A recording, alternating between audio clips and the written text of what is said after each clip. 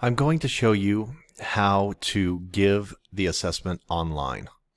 This is going to take a couple of steps. First, you have to set it up. So your test is created, it's all set up, and it's published. Now what?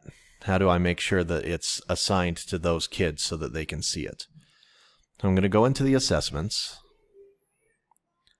and I'm going to choose the one that I want to give.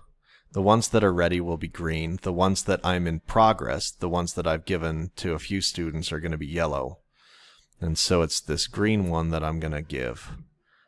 I'm going to come over here, and remember, if I hover over these, it'll show me exactly what they do. I want this one, online administration. So I'm going to give this test online. I'm going to click on it. Now yours will be different. Yours will open up. You'll have one box here that if you click on it, it'll have all of your classes. So you can just select which classes you want to assign it to and then hit refresh and it'll do it. To show you, I've got to change things a little bit. So you'll have this period button and that's all. But you'll have all your periods in there. They're already set up. They're already ready to go. Now, once I've done that, once I've selected the classes I want, it'll list all of my students down here. And by default, it lists all of your students in all of your periods. So if you want to go with that, that's great.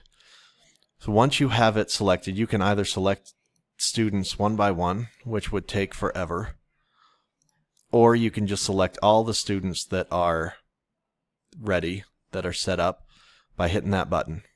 All students in all classes, or whatever you have up here after you hit refresh. So I've hit that. Now that's selected everyone.